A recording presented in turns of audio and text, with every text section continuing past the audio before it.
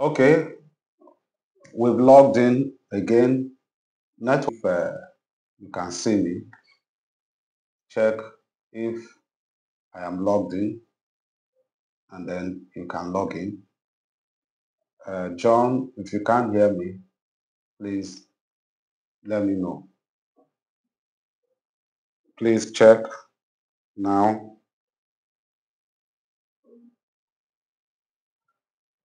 Are you there? Can you hear me? Want to see who and who has. Okay, we have. Okay, are we there? Please let me know if you have entered. Okay, can you share the link now? Can you share the link now? You can send to me. Let me send to them. No, don't come. No, don't come. You're here now. So, okay, I think some people have entered. I can see Gadimo, Leonard, Celebrity, Guest Ahiapo, Mohammed Rabiu, Jennifer, Richard. Okay, so those who did not use their name to log in should please write their names. If you use your name to log in, you don't need to write your name because we will see you. But if you are using another name to log in, you should please write your name clearly. I welcome every one of you. Share the link now to the class this morning. You can send to me. We want to see how we can do the class this morning so that so if it works out well, then you can put the light now. Okay, I think using online most of the time, especially I can see in the morning like this when you people need to celebrity when it will take you time to pack and come. Best I have so while on your way, Mohammed Rabiu, Jennifer, Richard. You can log in and be following the class until you get to where those who did not use their actually name to sit down and please write their names. So far we have come to this length and what I would say, if there is any question you need to ask, if you can just type it on the comment section, on the chat session. I will respond clearly. Somebody will tell me if everyone there is a question, and I will respond to the question. But as it is, we are going to start in earnest. Do the class. We are going to start completely. So the course, of course, we know is accounting information systems most of the time. So we have gone into the course and we are continuing. Today, we are going to look at the difference between accounting information systems and management information systems. I try to illustrate it with a diagram, a hypothetical manufacturing firm that has a management information system on one side, so far accounting system on one side, and I also told you that the management information system has accounting information. Just type it. It is broader and wider. So we are going to look at the differences in the two and how they relate. I will respond to the question. The distinction between AIS and MIS centers on the concept of transaction, as illustrated below. So we must know that for us to look at the difference and be able to understand it very clearly and correctly, we should look at transaction. Transaction processed by the information system. Of course, whatever is going on in an organization ends up in transactions. It is transactions that accountants record. It is transactions that management take note of. So The difference, as we are going to see, is centered on transactions. So if you look at the information system, the diagram has accounting. Like I told you, every one of you must learn how to draw. I hope you have your ruler, your pencil, your book, so that you can draw. I'm going to leave the pages longer for you to practice how to draw while you are listening to me, because in the exam question you have a lot of drawings to do. We must know that it's unlike a calculation course where you will calculate. In this one, we are going to do a lot of drawing. So we have financial transactions and non-financial transactions. Of course, whatever it is, the financial transaction that leads to information system in transaction. And then the information system will now process those transactions to information. We are going to see the information system will process either the financial transactions or the non-financial transactions to information. And if they process it to information, the information will be delivered to the users in order to make informed decisions. Draw everything. In the last class, we studied decision, how to draw while you are listening. So we should all take note of that as we go on in the lesson.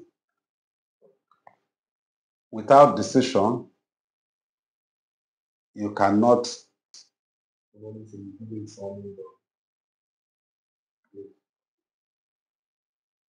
Okay, is there any mic that is on? Maybe it's from here, but reduce your own first. Are we, you know that is on the side, right? So it might be affecting it. Is it still sounding double?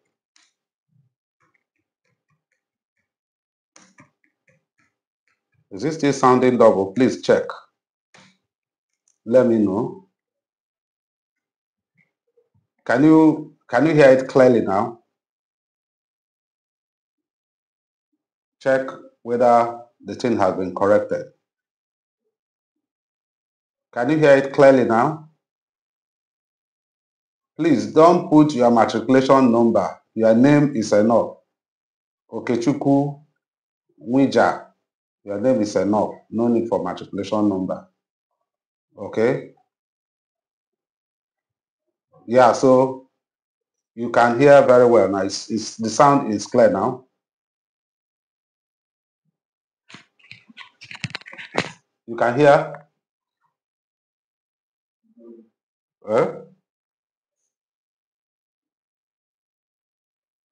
Can you hear? Is it still doing that?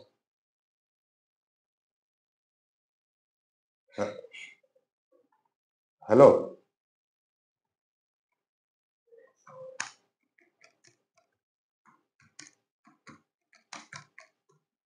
Can you hear well now?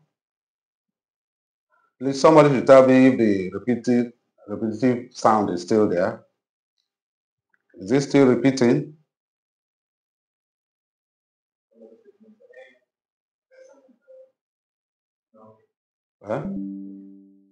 Okay.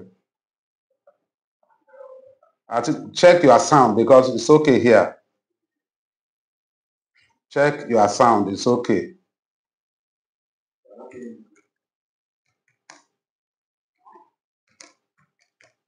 It's now okay.